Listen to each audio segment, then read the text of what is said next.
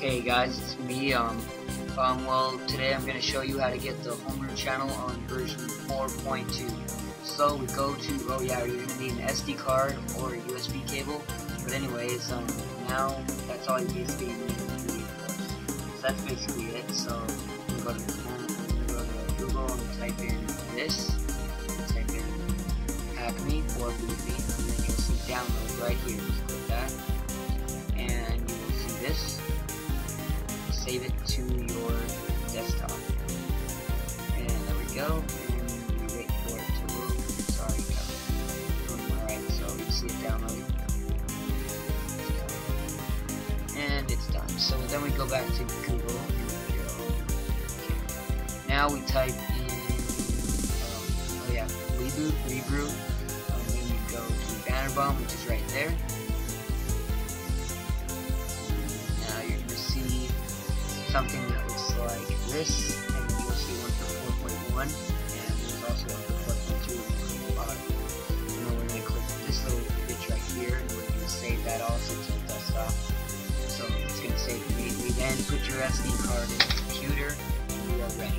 So your SD card is going to look either like this or with a DCI in it, but also then you got to open up the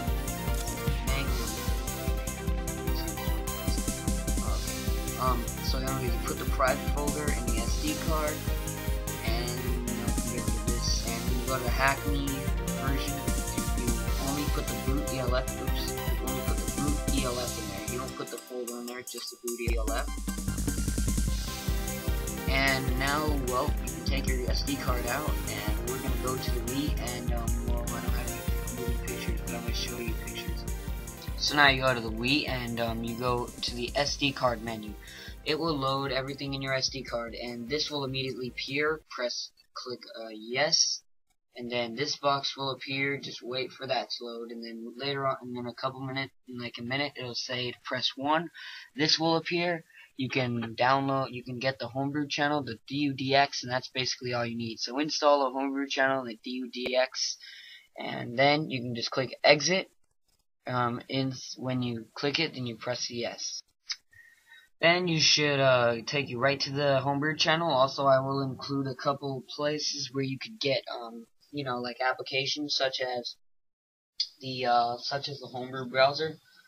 You will need Wi-Fi for certain of the applications, so heads up, you're gonna need it.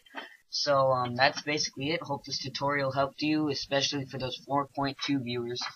I also have a video of 4.1, but I just don't have it on me in this account, because, yeah, so subscribe, add, and rate. Thanks.